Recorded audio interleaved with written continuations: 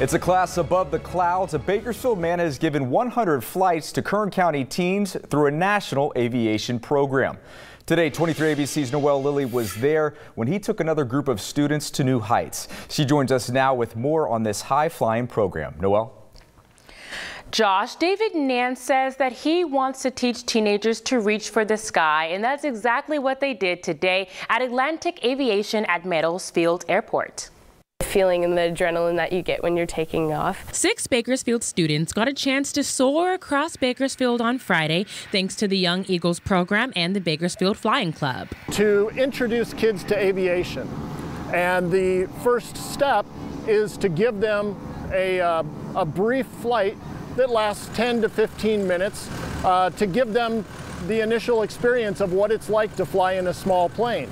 Longtime pilot and engineer David Nance has taken local students on more than 100 flights. I can't wait to get to 200, and it's an experience that they'll never forget. Students like Victoria Santori Tovar, who is the president of the aviation club at Highland High School and hopes to pursue a private pilot's license. You can never know enough. You're constantly learning, and even when you think you know enough, there's weather changes, or you can try and fly new planes, and there's always a challenge, and I love it. And first-time flyer senior Leilani Garcia, who conquered her fear of heights. I was a little nervous when we got up, but as we were cruising and flying through Bakersfield, it was pretty cool to see.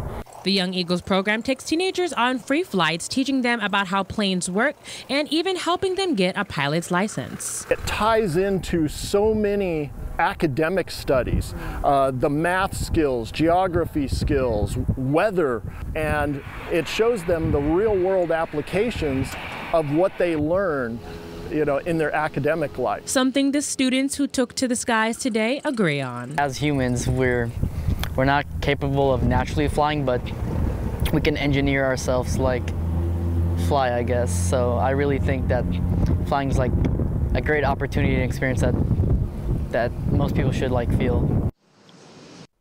Now, if you or a young person want to learn more about the Young Eagles program or the Bakersfield Flying Club and how you can take a flight just like what the students took today, go to turnto23.com. In studio, Noelle Lilly, 23 ABC, connecting you.